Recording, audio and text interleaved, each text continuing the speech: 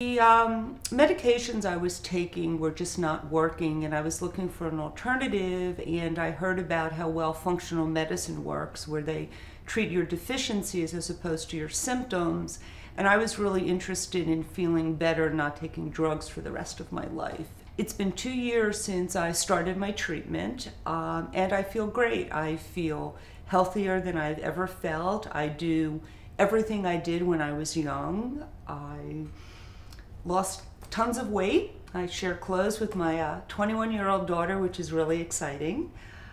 And I am active again.